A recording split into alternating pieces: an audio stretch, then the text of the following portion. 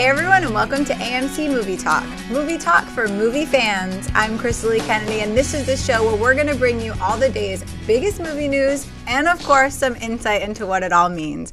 Joining me, as always, is the AMC Movie News Senior Editor, John Campia. Greetings and salutations, everybody. Today's moment of truth is this. Never accuse anybody of always thinking they're right, because obviously they do. If you ever say something that you don't think is right, that makes you an idiot. And sharing is caring. Our special guest today, back by popular demand, the director of the upcoming The Death of Superman Lives, What Happened? John Schnepp. What's up? What's going on? Before we get things started today, John has a little announcement. Yeah, actually, so the other day we mentioned this. I was at the world premiere of Iron Man 3. I got to go walk down the red carpet, watch the film with everybody. And these 3D glasses here, these are the actual glasses used at the world premiere of Iron Man 3 that I actually used at the world premiere of Iron Man 3. So we thought that's kind of cool that these are the ones actually at the world premiere. So we're going to give these away. So here's how we're going to give them away. This is how you can get your grubby little dirty paws on these Iron Man 3 world premiere 3D glasses. Simply email us. Send us an email to our regular mail-in address, amcmovietalk@gmail.com. Put in the subject line 3D glasses so we know what it's for, okay? So email us at amcmovietalk@gmail.com. Put in the subject line 3D glasses and include a picture of you or a bunch of friends or whatever holding up a sign that says AMC Movie Talk and anything else on the sign that you want, but at least have the words AMC Movie Talk. You make it as simple or as crazy as you want this picture. Send it in. We're going to pick a couple of our favorites. We'll show a bunch of them on the show, and then we're going to pick a couple of our favorites, and we will send you a pair, if you are one of the two that we pick, of these, once again, these special 3D glasses that were actually used at the world premiere. So go ahead and do that. And they're super cool. They say Iron Man 3 right on the side. They're very cool. Everybody wants a pair. I'm just going to do that. Okay, maybe we have one pair to give away. No, apparently. You can have them. Okay, we have two. All right. So today we're starting with buy or sell? Buy and sell. All right.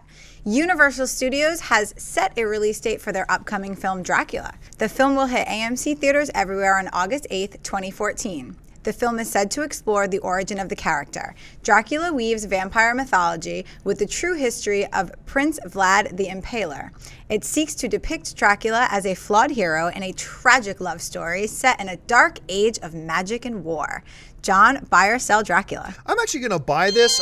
Like everybody else, I'm kind of tired of all the vampire movies, but Dracula's a little bit different.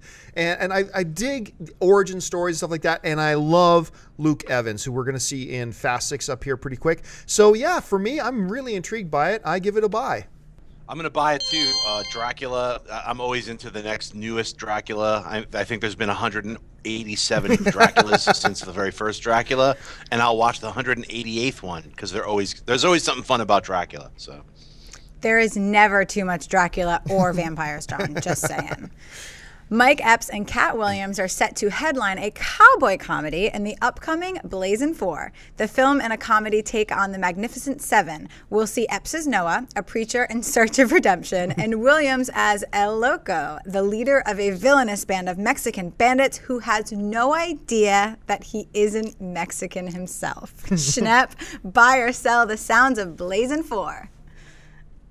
Wow, Blazing Saddles. That's exactly what I thought. I was like, as long as they do a comedy western on the tip of like Mel Brooks, super insane, silly style, I'm all into it. It's got to either be a badass western or completely stupid. So I hope they're really going to amp up the Dumb and Dumber aspect of Blazing 4. That's all I could really think of. I was actually still thinking about Dracula. I think Draculas would actually really be cool. Frank Langella, Gary Oldman, and this new dude. 3 Draculas all hanging out, like smoking weed and stuff. Draculas. Well, for Blazing 4, I'm going to sell it. We've already got another Western comedy coming out by Seth MacFarlane that I think sounds a lot more interesting. I'll give this one a shot, certainly, when it comes out, but I'm not really excited about the notion of it because I'm excited more for another Western coming out. So for me, it's a sell.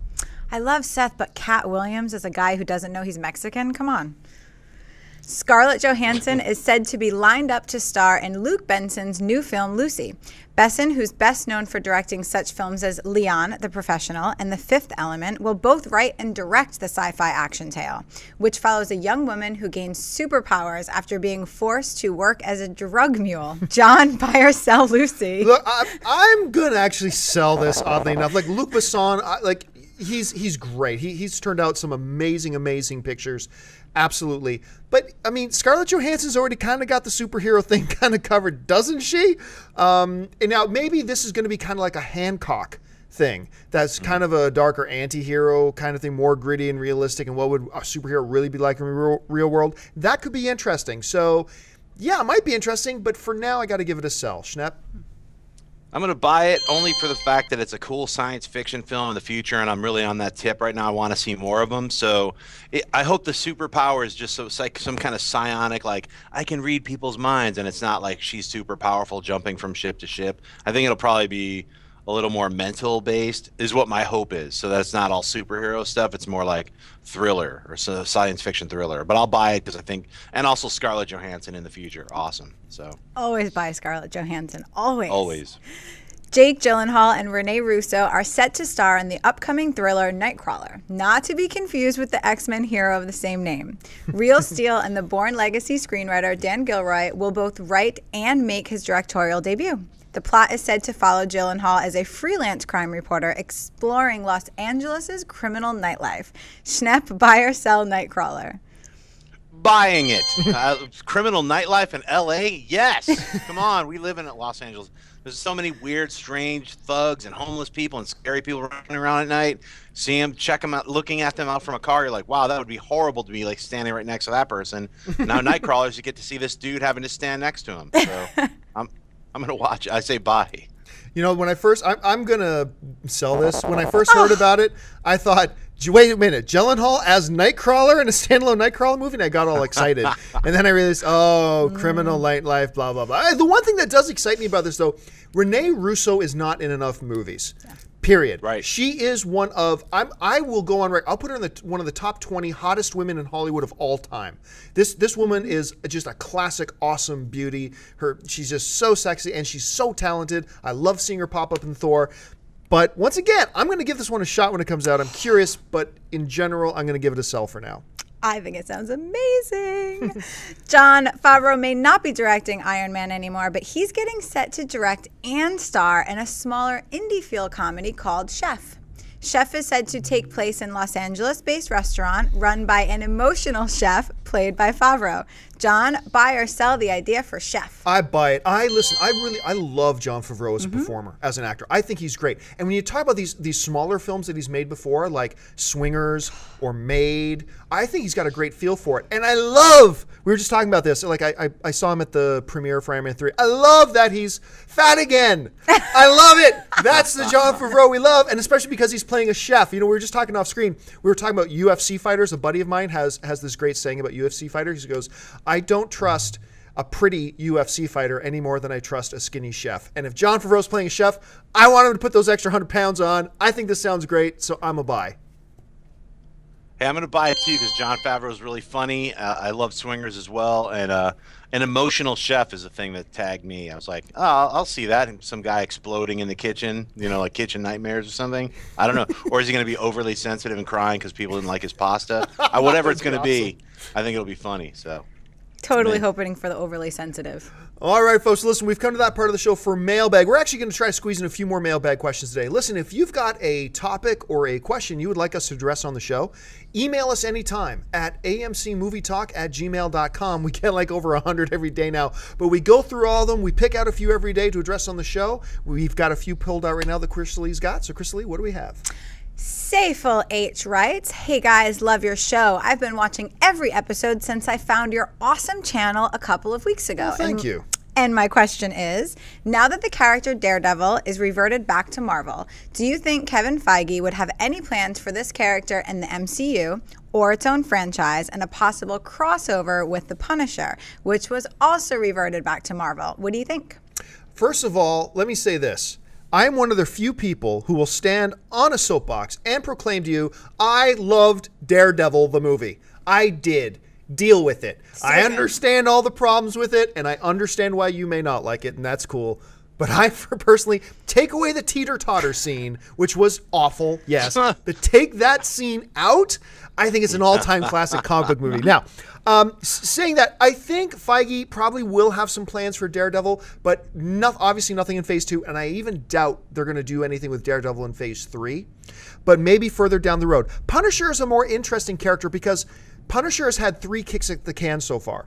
One with Dolph Lundgren, one with Thomas Jane, and one with, a dude from Rome who's in Thor now. Ray Stevenson. Ray Stevenson, who was awesome in Dexter, by the way, if you didn't see him in his season of Dexter. And they've all, financially at least, really failed. I really like the Ray Stevenson version, actually. Yeah, me too. I loved Warzone. Yeah, I did. Me too. And I really like the Thomas Jane short Punisher film that he put online last year. I thought that was kind of cool. But I think Disney will be a lot more hesitant about a Punisher simply because it's tried and failed a couple of times, and it's a more difficult, darker, much more violent character. So I don't know if they'll have plans for Punisher, but I do think after Phase 3 we'll see something with Daredevil. Schnepp, what are your thoughts on all this? I was talking about this, nerding out with a couple of friends like 2 days ago about this Daredevil. I think it would be great as a television series. I mean, just think about it. Like, Matt Murdock's a lawyer. All those aspects that were in the extended director's cut of the Daredevil movie, where they had a lot of scenes of him doing the legal stuff, which were also really cool. I'm also one of those people that actually liked the Daredevil movie. So I think Daredevil as a television series, and you can bring in Black Widow, like Scarlett Johansson, and do a couple of guest scenes in the TV series, because she's was a pretty big part of the Daredevil comic book. So I would see them doing that and locking that in with S.H.I.E.L.D. Why not do Daredevil as a TV series? I think it would build the character up. You don't have to put a lot of impact on it, making a big screen type of thing. It could be like a cool TV series, crime procedural, All right. What's next? I'd sign up for that. Riley O'Brien writes, do you feel like Guardians of the Galaxy could be Marvel's first, not flop, but disappointment? My wife works in 5 schools with Cub Scouts, and she asked them about Guardians, and only 1 kid knew who they were, and that's out of 5 schools. I asked my adult friends, and 1 knew who they were, but he follows all comics. I know a lot of superheroes, but I have no clue about Guardians of the Galaxy. I've heard there is a raccoon who talks and carries a gun, but that's about it. Sounds kind of silly to me and not very movie-worthy to see. I think Marvel needs to be very careful with this one and get a lot of information out there on Guardians. What do you guys think? Am I worried about nothing? If you're worried about Rocket Raccoon, which you shouldn't be, wait till you get a load of Groot. the walking, the Ent, the walking tree. I am Groot. Yeah. But look, in general, Riley, I think, you do have to be concerned about the fact that there's basically little to no public awareness of who or what the Guardians of the Galaxy are. Yes, absolutely. But people know what the Marvel Cinematic Universe is. And I guarantee you, Marvel is not stupid. They have plans in place that by the time Guardians of the Galaxy comes around, you're going to know who they are. They're going to be peppered in somehow, some way with Thor, or they're going to be peppered in some way, more likely, with the next Captain America, because that's the movie that leads directly into Guardians of the Galaxy. And you're probably going to have some of the Avengers pop up individually in small roles and in small parts in Guardians of the Galaxy, because Guardians of the Galaxy is the movie that then leads directly into Avengers 2. So yes, you're right. There's not a lot of public awareness, but the public does know the Marvel Universe. And I guarantee you Marvel will make sure that we're very aware of the Guardians of the Galaxy before the movie comes out. Schnepp? Yeah, I'm in agreement. I mean, remember, I bet a bunch of those kids in the Cub Scouts didn't know who Iron Man was before Iron Man came out. Right.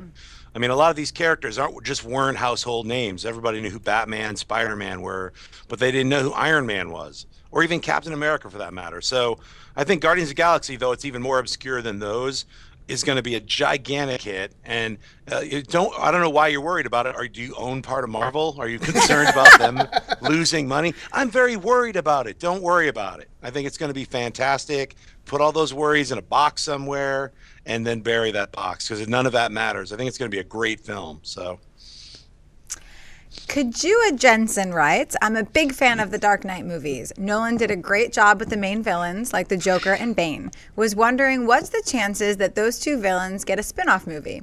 I think the popularity of the Dark Knight movies have created an audience for a Bane movie or a Joker movie, both prequels of how they became and what they did before the Dark Knight movies. Would people go see movies like this? No. But for short and sweet. It's funny when you first mentioned it, though. I had this vision of my head of like a buddy cop film with like Bane and Joker. One guy's hopped up on steroids, the other guy's a little insane. You know, it's something wacky, but no. One guy's extra mumbly and you can't hear what he's saying. Other guy's always laughing. Yeah. But no, I don't think you could see a spin-off in either. Number one, because I think a lot of people, even people who really love Dark Knight Rises, will say that Bane probably wasn't pulled off the way he should have been pulled off. And really, I mean, the dude, I don't want to see a solo movie about a dude who sounds like an effeminate English butler. Why do you say that, John? Why do you say that? You can't even understand what I'm saying. Dinner is served. You will have poached salmon tonight. I don't see it. And the other thing is with the Joker, okay, look, everybody can be replaced, including Heath Ledger as Joker. But that's kind of in context of if you're going to bring the Joker back in a Batman film. Let's say Christopher Nolan was doing another Batman film, which he is not. But let's say he was. I'm cool with the idea of bringing Joker back, now having it played by Crispin Glover because it's playing off Christian Bale as Batman, blah, blah. But I think it might be a little bit different if you're talking about a Joker standalone movie that is supposed to be the same Joker from The Dark Knight. At that point, I think it becomes a little bit more conspicuous that it's not Heath Ledger. And I just don't think that would work, and I don't think audiences would really embrace it. That's just I might be wrong. That's just my opinion on it. Schnepp, what do you think? Yeah, no, I think you're totally right. I think it's just a very funny. It's one of those like kind of like super sweaty dream questions. Like, what about a Joker movie? It's like maybe in 50 years after every single superhero, like the Dazzler and all these other characters that you've never heard of, have been made into movies. Then there's going to be a Bane movie. I mean, otherwise, it's an interesting question, but to me, it's a very funny question. Like, I agree. Like, a Joker and Bane team up buddy cop film of the year in 2048. You know, it just doesn't make any sense right now. Like, to have Bane and like what do you think, Bane? They're trying to do the Heath Ledger Joker, or what are you going to do, the Cesar Romero? Like, woo, you know? And like, it makes no sense. Like, and why would someone be like, well, we're done with the Christian Bale. Now let's make these strange standalone supervillain movies. It's weird. Well, I want to see the Bizarro movie, Superman's villain Bizarro on the square planet, like a whole 90 minutes about that. But it's like, I think that with his wacky roommate Solomon Grundy, that's a movie right there. I think anyone who's watching this and wants to do a fan movie, like just shoot it in your backyard and do like a Bane and the Joker like 90-minute film shot on like Super 8 or something, or High 8, or any like low cost type of camera that you own. That would be awesome. I think that's kind of the way it should go, you know? All right. Eddie Williams writes, greetings, love the show. I was wondering, with the interpretation of Superman and Man of Steel being grounded in reality, will Superman have the secret identity as Clark Kent, or will the citizens of Metropolis know who he really is? Along with the red underwear the costume traditionally has had, wearing glasses to conceal your identity just seems to be ludicrous and out of the place this day and age. Yeah, you know what? Honestly, I was thinking this exact same thing the other day, Eddie. I really was, that in this more realistic kind of gritty kind of feel thing, a dude who is so famous and on the cover of every newspaper just putting on glasses, that wouldn't fit in this post-Dark Knight movie trilogy superhero world. It just wouldn't work. It's like, hello, everybody. I'm John Campia. I'm the editor-in-chief of AMC Movie Talk. But wait, I need to go away for a second. I am Darvanovich, famous European porn star. Whoa, wait, now John Campi's back. Where did Darvanovich go? I mean, it's ridiculous. It can't work. See, now Chrysalis back. Now Chrysalis gone. Where's Chrysalis? It just, I don't think that would work. That was cute and funny in, like, say, the Christopher Reeve version of Superman. That's kind of cute, and it's a running joke about just putting on the glasses. Nobody knows who he is. But I don't think that would work in today's thing, and I don't think it would work in Man of Steel. So I'm almost willing we don't see him as Clark Kent. Like the reporter at the Daily Planet. I mean, we know the Daily Planet is there. We know it's going to be a part of the movie because we got a Perry White and we got a Jenny Olsen and all that kind of stuff. But I don't know that he's going to be the intrepid reporter Clark Kent. Yeah. I just don't think it's going to happen. Schnepp, am I wrong, or am I not? Am I missing something here? No, you know what? It's like, here I am with my glasses on, and yet I'm still me with my glasses off. And then I put my glasses back on, and yet I'm still me. But look at this weird beard. All the stuff with the Man of Steel, you see him all beardo and like working at on a shipyard with a beard. So I think that's his secret identity, is beardo. And then when he finally gets like busted, and Lois Lane is like, "Yo, Superman, what's up, son?" He has to shave the beard, or he's Superman, and Lois Lane meets up with him. I just don't think that Clark Kent alter ego is going to play a large part in Man of Steel. That's my guess as well as yours. So I think he's just beardo, and then he becomes Superman. So. Beardo to Superman, the classic story. Yeah. That's right. Ild S writes, "Hey guys, love the show and look forward to it every day. This question is about War Machine and is a year late, but since Iron Man 3 is coming out soon, it seems appropriate. So, where was he in the Avengers? What was the real reason for John Cheadle's absence?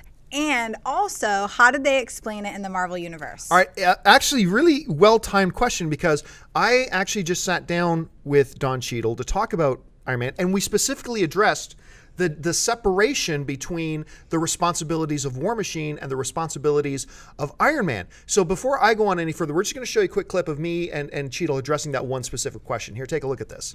One of the things that I loved with Rhodes in this one is how immediately they kind of established almost like a church and state relationship between War Machine, Iron Patriot, and Tony, and why War Machine isn't called in with certain Avengers things maybe, and why Tony isn't called in Mandarin right away. How do you see that separation and how their roles are defined, and also the evolution of Rhodes as we move into Iron Man 3? Well, yeah, I mean, we've got a public sector superhero, so to speak, and a private sector superhero, and sometimes never the twain shall meet.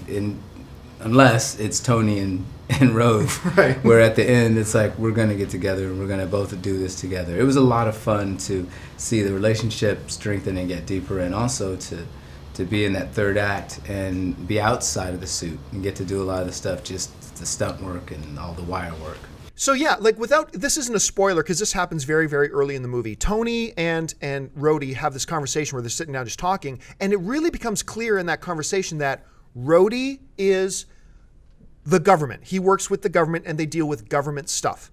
Tony is a superhero who deals with superhero stuff. And Tony's asking him because the Mandarin's already been around for a while, but he's just a regular terrorist in their eyes. And so like Tony asks him like, why haven't you guys called me in to help with this? I got some new tech that could really help. And Rhodey's like, because this isn't superhero business. This is government stuff, So they kind of set up that church and state. And that really, I think, fully explains why we didn't see War Machine or Iron Patriot, whatever, in the Avengers. And I like the way they're dealing with that. Schnepp, what about you? Do you like the way they're kind of creating that division between the two? Or do you think there should be some superhero crossover with War Machine? No, I dig it. I mean, I didn't really think that much about it. There were some military, obviously in the Avengers movie, some of the Army reserves came in just, when the hole opened in outer space and all that stuff. I wasn't exactly thinking that, where's War Machine? Because he's part of the, the Army. I figured, whatever. It's like maybe he was going to show up or maybe he wasn't called in yet or whatever. If you think about it, I actually didn't think about it when I saw the Avengers. And then, this question was brought up and I was like, yeah, he was probably hanging out. And they were like, don't go yet. Not yet. All right, wait. So, don't worry about it. They're just holding him back. He had a nuke attached to him. He was all ready to take off. Hang on a second. Wait, the Avengers got it. Just chill. You can take the nuke off. It's one of those things. Like, all right, cool. They don't need me. So, all right, we got time for one more. Last but certainly not least, Elliot M. writes in, "Hey guys, love the show. So I was wondering if WB could possibly hire Nolan as a creative consultant / producer for their future DC movie slate to Godfather, their DC universe, similar to what Whedon is doing at Marvel. I know he doesn't want to do superhero films forever, but maybe WB could strike a deal to allow him to create any passion project he wants, a la Interstellar. as long as he is willing to oversee the DCU. I think having his name in the credits adds more credence to the movies as well, given his reputation from the other great films. Thoughts? Well, there's a couple things. First of all, thanks for the question, Elliot. Number one, Christopher Nolan already has clearance to do whatever movie he wants with Warner Brothers because everything gets Academy Award nominations and makes a lot of money. So they're already going to let him do whatever he wants. He doesn't have to be involved in the DCU. But the other thing is this. Keep this in mind. I know that this isn't going to sound popular, but think about this. Why do you need Christopher Nolan in there? Yeah, he did a great job, amazing job with the Batman franchise that he did. Absolutely. But remember, he's a producer on Man of Steel, but Man of Steel is not, and he's had his influence there, but Man of Steel is not Christopher Nolan's film. It's David Goyer and Zack Snyder's film. Do you remember, David Goyer is the one who came up with the idea for Superman and scripted it out and wrote it. Zack Snyder's the guy directing it. Yeah, you had Christopher Nolan there kind of shepherding it a little bit, probably giving some input. I think was one of the guys who helped decide to pick Zack Snyder as the director. But overall, I think his influence is going to be tempered. I don't think you're going to see a lot of Christopher Nolan influence in there because it's David Goyer's movie. It's Zack Snyder's movie. So do you have to have Christopher Nolan involved as the shepherd of the DC universe? In theory, it sounds really cool. It does. And I wouldn't be against it. But I also don't, as a fan, I don't really feel the need that we gotta have that. You know what I mean? So I don't know, Schnepp, what are your thoughts on this? Yeah, to be honest with you, I dig Christopher Nolan. I'm really excited about him doing other kinds of movies. Like, I can't wait to see Interstellar, and I don't want him to do superhero films anymore. And I don't even like the whole let him Godfather this and that. It's like, since when did he become the Godfather of superhero movies? Everyone, I always keep hearing that. Well, it's cool that Christopher Nolan's Godfathering this or the Superman thing. He's Godfathering it. He's not the Godfather. He's not some weird Don that you come kiss Nolan's finger. He's just a really creative director and filmmaker. That's it. Stop calling him the Godfather. It's bugging me. And no, I don't think he needs to be in charge. Look, Green Lantern sucked because it sucked. It's not Christopher Nolan's fault. If he was involved in it, maybe, and it sucked, it would have tarnished everybody's view of Christopher Nolan. That was just like a bad movie. All I'm saying is I think, let Christopher Nolan do what he wants. Don't try to bind him into doing these other superhero movies by hey, you can have this movie, then do a superhero movie. He's got, like you said, John, he's going to do whatever he wants because he's got a golden ticket right now. So I don't see why he can't do a movie unless he wants to do it. That's how I would. If he's interested in doing something, let him do it. If it's involved with superheroes, I'd say let him do it. If he doesn't want to do any more superhero movies, don't force him to. So. All right, folks. So listen, that'll do it for us. And don't be alarmed. It's actually me. It's actually me. I'm still here. Thank you so much for joining us. We're out of time. But listen, while I got you, before you do anything else, I get asked all the time, John, how can we support the show? Well, unlike a lot of other shows, we don't need your money. You don't have to send us money. But we would love it if you could click that thumbs up button, and most importantly, click that subscribe button. Become a subscriber to our AMC Movie News YouTube channel. It'll keep you up to date on everything going on in the world of movie news, and of course, our daily AMC Movie Talk show.